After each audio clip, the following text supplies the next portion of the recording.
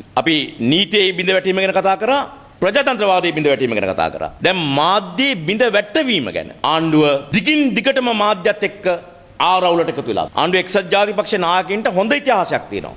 වර්තමාන මාධ්‍ය ඇමතුමාට හොඳ ඉතිහාසයක් තියෙනවා. මාධ්‍ය දඩයම පිළිබඳව. මාධ්‍ය මාෆියා ගැන කතා කරපු ඉතිහාසයක. ඒ නිසා ඔවුන් සැරසෙනවා. අපිට වගකීමෙන් තොරතුරු ලැබිලා තියෙනවා. සමාජ වෙබ් අඩවි තහනම් කිරීම සඳහා ආණ්ඩුව මේ මොහොතේ නීති උපදෙස් ගනිමින් ඉන්නවා.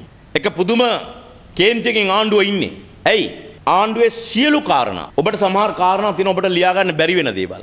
ලියුවත් පළ කර ගන්න බැරි දේවල් තියෙනවා. හැබැයි සමාජ වෙබ් අඩවි පැකිලීමක් නැතුව මේවා එක දිගට පළ කරනවා. ඒ නිසාම විශාල ප්‍රශ්නයක් මතුවලා තියෙනවා ආණ්ඩුවට. අතිගරු ජනාධිපතිතුමා ප්‍රසිද්ධ ප්‍රකාශයක් කරා උගතුන් රටහැර යාම ලොකු ප්‍රශ්නයක් කියලා. ගිය සතියේ.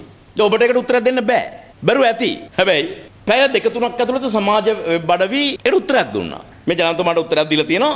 මේ උත්තරේ තියෙනවා උගතුන් රටහැර යාම ලොකු ප්‍රශ්නයක් ජනාධිපතිතුමා. නුගතුන් රට පාලනය කිරීම ඊටත් වඩා ලොකු ප්‍රශ්නයක් කියලා.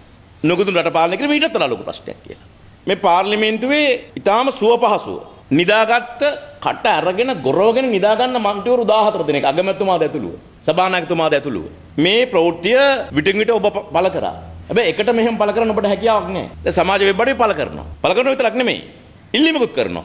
වාහන වැඩක් නැහැ. වාහන බලපත්‍ර වැඩක් නැහැ. මුන්ට ඇඳන් අරන් දීපල්ලා කියලා. වාහන බලපත්‍ර වැඩක් නැහැ. මුන්ට ඇඳන් අරන් දීපල්ලා කියලා. දැන් මේක ඔබට කියන්න ඕන හැබැයි ඔබට කියන්න බෑ. සමාජ වෙබ් අඩවි එක කියනවා. අර අපේ පුත්තලම අපේ මිත්‍ර මන්ත්‍රීතුමාගේ සිද්ධිය සම්බන්ධයෙන්. හැබැයි මේ බලන්න එක අපූර්වට නිර්මාණශීලීව. මේ අපි මතු කරන්නේ නිර්මාණශීලීභාවය. කියනවා මේ දේවවර්මෙන් වොඩ්කා වතුර බවට හරවනු ලැබේ.